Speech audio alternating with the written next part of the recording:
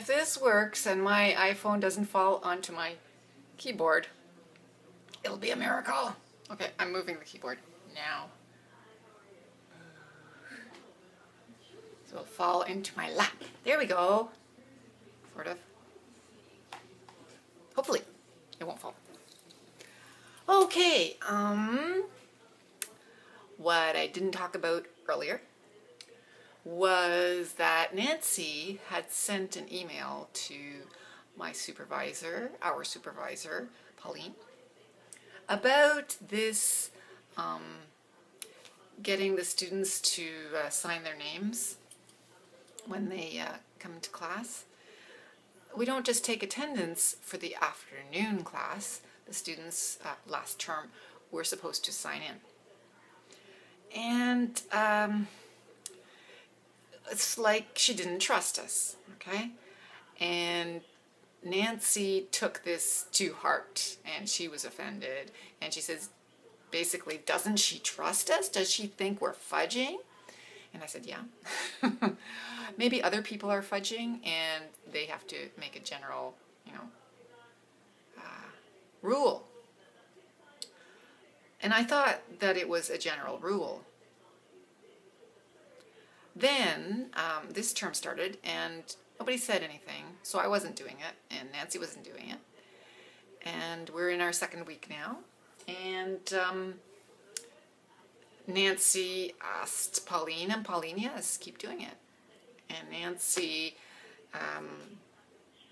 sent an email to Pauline and said, don't you trust us? This is really, offensive. She didn't quite say those things, but basically said, I'm the kind of person who just says what they think, and this is what I think. It feels like you don't trust us because we're the only two people here in Cambridge that are getting asked to do this. No one else is. It's a fact. No one else was getting asked to get their students to write in. So, I didn't know that. Pauline has backpedaled like crazy because she talked to someone else and they said, hey, you can't do that.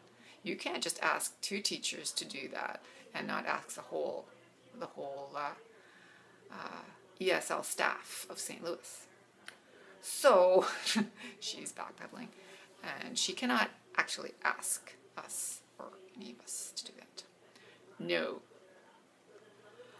So that's good. My numbers are good and there's no issue where we would possibly need to fudge. I could have needed to fudge, but I don't need to fudge and I don't fudge and I wouldn't want to fudge and, close my class, I'll do something else. Freak.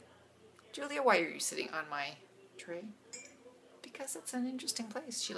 She's, ever since it turned a little cooler, she's been on my lap as soon as the lap becomes available. So every breakfast I have a cat in my lap. So, anyway, that's how it is at work now. All of a sudden the numbers are good, but we don't need to keep track that way anyway. Offensive or not.